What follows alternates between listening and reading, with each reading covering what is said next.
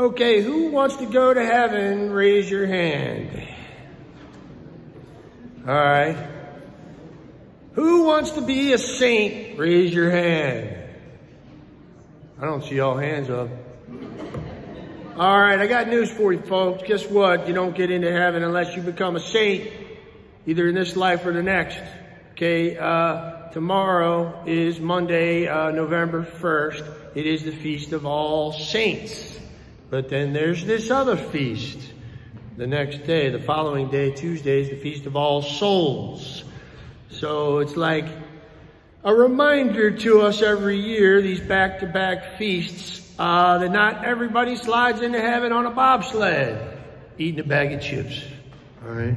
And we have this doctrine called Purgatory that I want to preach on. I promised I would preach on it in my flock note that went out this week to the parish. I said I was going to preach on it. I want everybody to have a good doctrinal understanding of purgatory, because it's central to an understanding of the Catholic thing, the Catholic understanding of salvation, Catholic understanding of grace, the Catholic understanding of what our Lord did on that cross, his death and resurrection. What did it merit for us? So I want to get into that a little bit, starting with the book of Revelation. Let's look at heaven for a second. And we see there that only the saints are in heaven. There's no other way in than to be whole, complete, sanctus, holy, healed, 100%, through and through, inside and out. That's what God's ultimately trying to accomplish. That is the fullness of salvation. That is the completed work of the grace of Christ. When each of us is fully alive in the kingdom of God, where he is all in all. So what does it look like in heaven? Well, one person got to see it and report it back, given a special mystic revelation, namely John, the beloved disciple, the apostle. And he describes here that there shall be no more night in heaven, and there's nothing unclean or profane or common in heaven. There is no abomination. Literally, the Greek word is things that emit a foul stench. Okay? And there's no falsehood. And there's nothing accursed. Only those who have washed their robes have a right to eat of this tree of life and to exist in heaven. They're the only ones who can stand it. So look, we got to press into this and understand a key distinction between Catholicism and Protestantism on this point of salvation. So for Catholics, we see it's a very complex thing, salvation. It's not as simple as coming up, surrendering your life to Jesus, and you're saved, and that's it, a one-time act. We don't even believe that about baptism necessarily. Baptism is that moment where we are justified, and yes, we're saved, we were saved, and we're being saved, and we will be saved. Okay? It's a very complicated thing. And Scripture uses a lot of language to describe this process and all sorts of terminology where your head will spin. But let's get to the essence of it, because purgatory relates to our understanding of salvation, which is fundamentally different from Protestantism. Okay, we'll go and use Martin Luther to help us here, an analogy that he used to describe salvation. He said, we're all dung heaps. The Protestant doctrine of total depravity is not a Catholic doctrine. We don't use that language of total depravity. We use the word of deprived. We are in a deprived or wounded state. Our nature is not entirely broken. It sounds very humble to think of us as just, to just say, hey, we're all piles of dung. That was Martin Luther's analogy. Every single one of us, we're all piles of dung. Okay, that's the nice way to put it. And And we will be so for all eternity. How do we get into heaven? Sheer act of God's forgiveness. And this forgiveness earned for us by Christ on Calvary will cover that dung heap like snow. Externally imputed, covering us externally. That's the key. Inside, we remain dung heaps for all eternity. Catholic understanding is very different. For us, salvation is an inside job, and I would say that harmonizes with the whole of the teaching of sacred Scripture. We are made to be temples of God. He's going to dwell on the inside of us for all eternity. We were made to be temples. God's not going to dwell in a pile of dung. I mean, it sounds very humble, self-effacing, just, we're just piles of dung, we're just piles of dung. There's something that seems so humble about that. But what gives greater glory to God is going inside that pile of dung. I shouldn't even use that analogy because I don't think we're piles of dung. Okay, but he goes inside of us and heals all this filth. There is filth, and it produces a foul stench.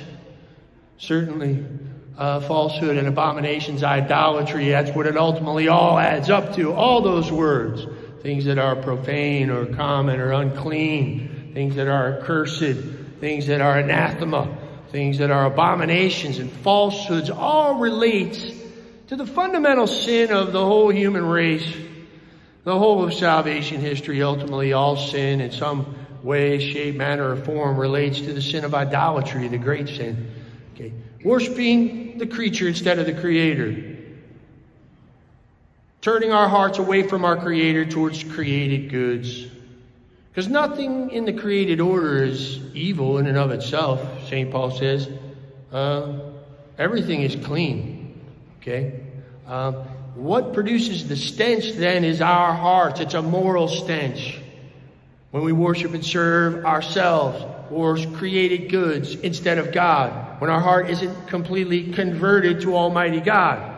It produces a foul stench.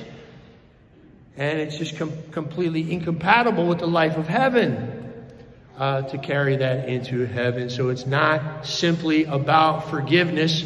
Catholics believe that grace of God goes inside of us and heals us from the inside out. God is more physician than judge.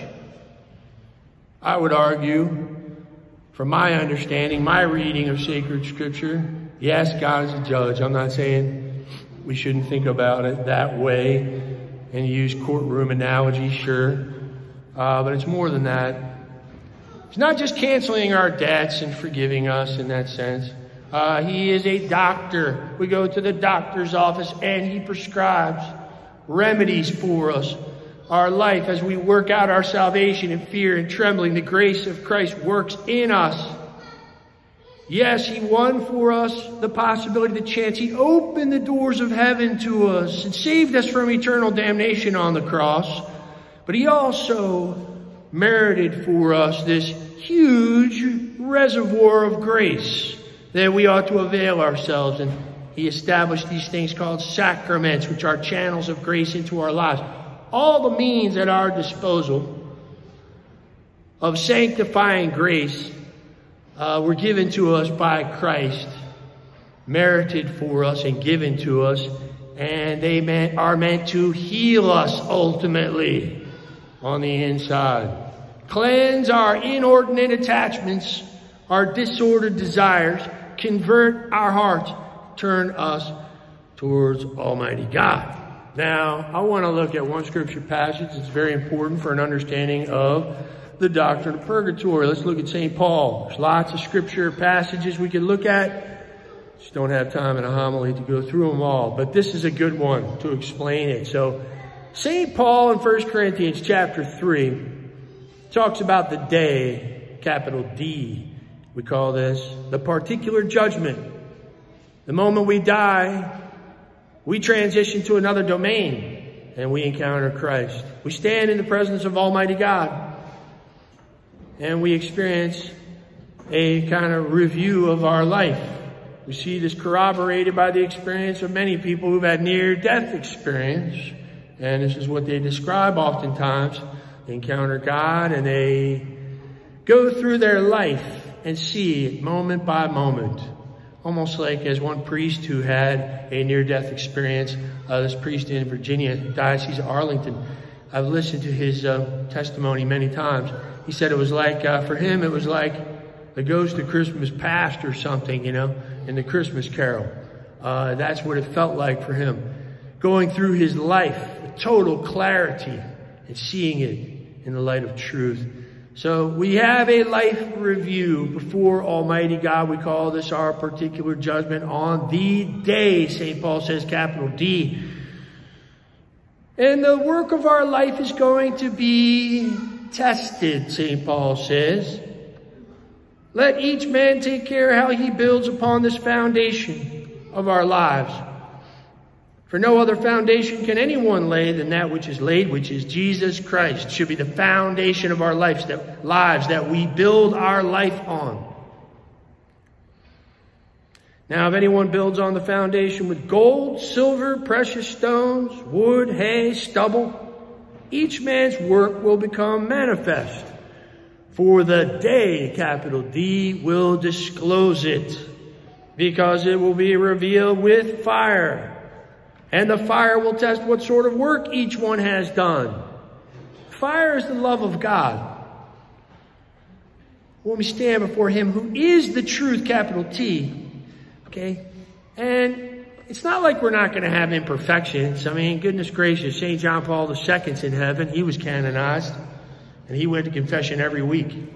Talk to any of the saints. They all had character defects, imperfections. It's not like we're going to be perfect walking around.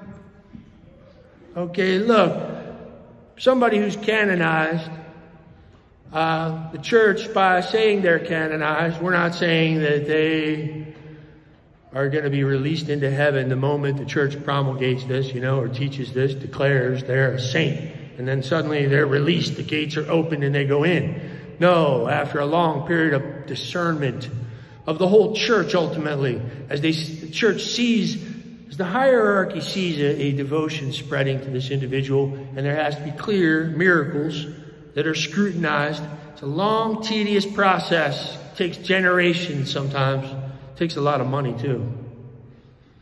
So if you want to become canonized, you better start saving up. Look, I was with a priest when I was in Rome for a year. He, in his house, I was living in this international house. He was from Croatia, this Monsignor, and he was the third priest who was in Rome arguing this cause of a Croatian bishop who was martyred under the communism. And I'll tell you, there's a devil's advocate that's like his corollary, you know, and whose job it was to disprove that this guy was a saint in any way possible, constantly trying to undermine this Monsignor and all the other previous priests' work. It's really difficult to be canonized. Tedious, long process, but the church has this power of discernment, the whole church, to say someone is in heaven. That's all we're saying. We don't release, we're just saying that they are in fact in heaven. They are sanctus. St. John Paul II was sanctus.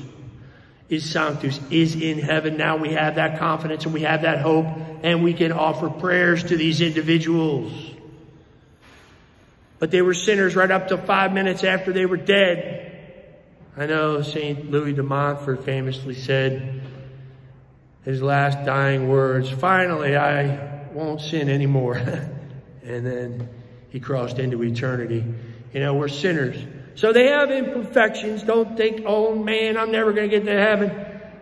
When our heart is ordered towards Almighty God, fundamentally, we are really love God with our whole heart, soul, mind, and strength. And our neighbor as ourself, our life is rightly ordered towards God.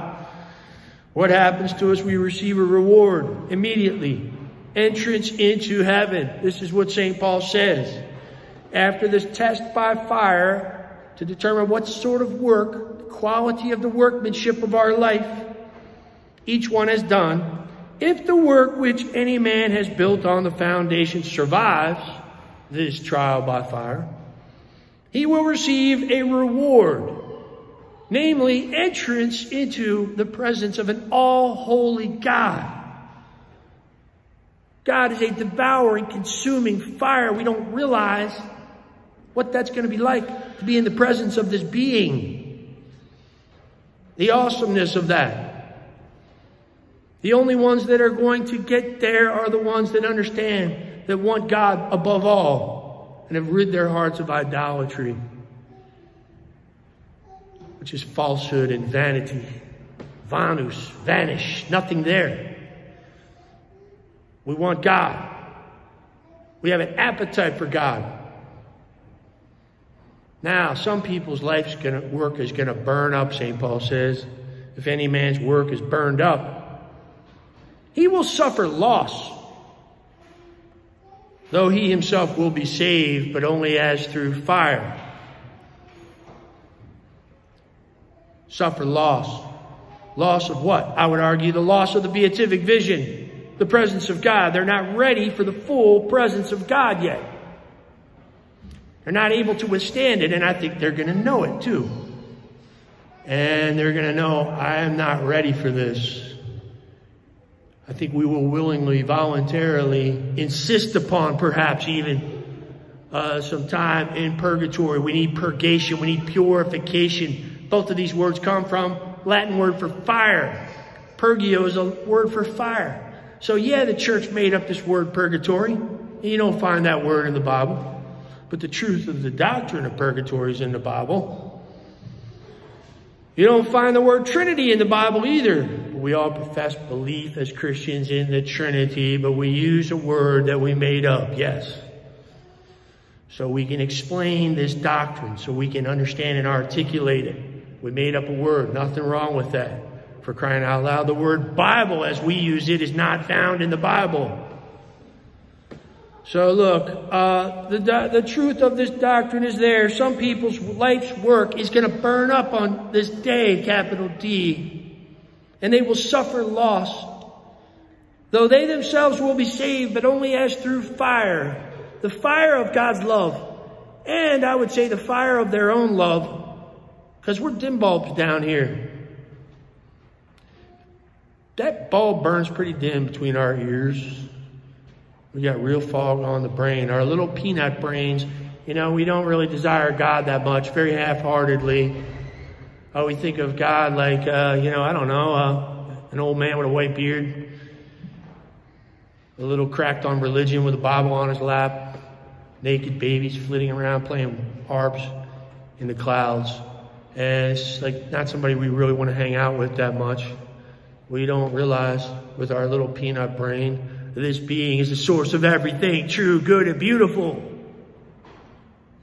Infinite, inexhaustible goodness, beauty, completely ravishing us and delighting us for all eternity.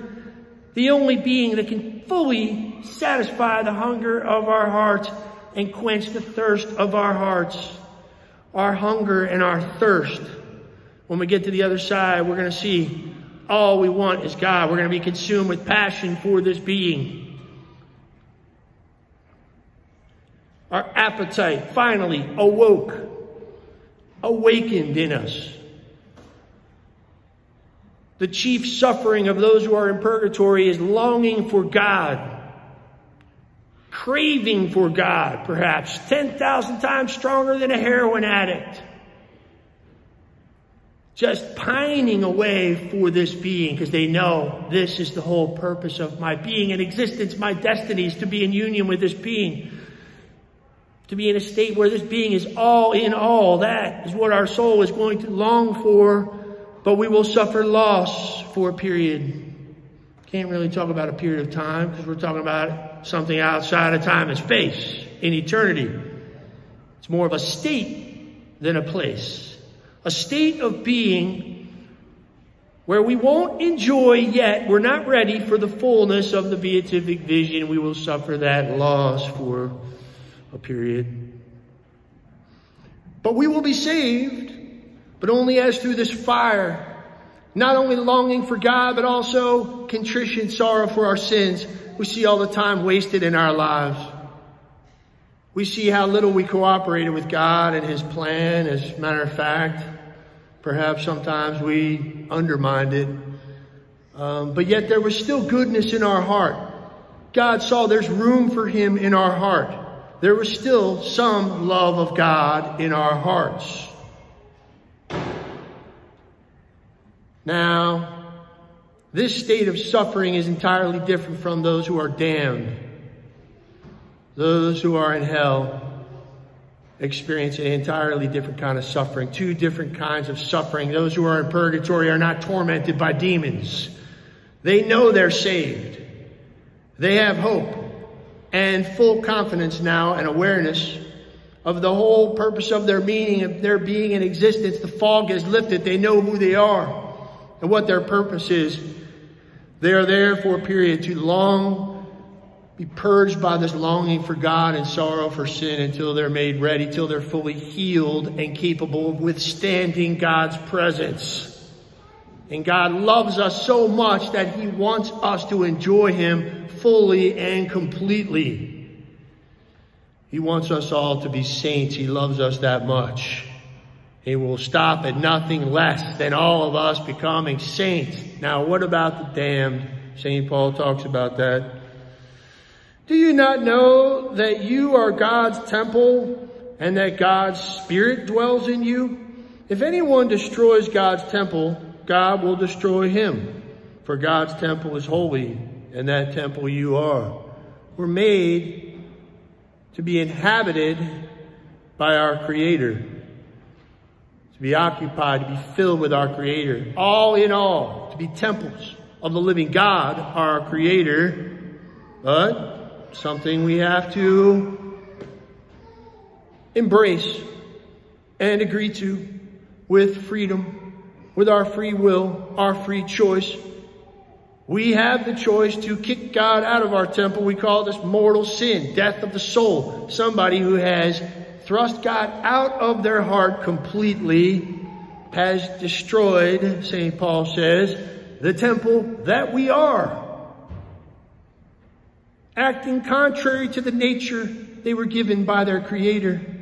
They've destroyed themselves and the temple of God that they are. Therefore, God will allow them to have what they have chosen. To be separated from God for all eternity. If that's what they want, that's what he will give them. He's not going to force himself on anybody. We have to choose him. Some people will damn themselves for all eternity, and we don't even want to imagine what that state of suffering is like. Worse than anything we can possibly imagine. So let's wrap this up and just summarize that this is a doctrine of hope.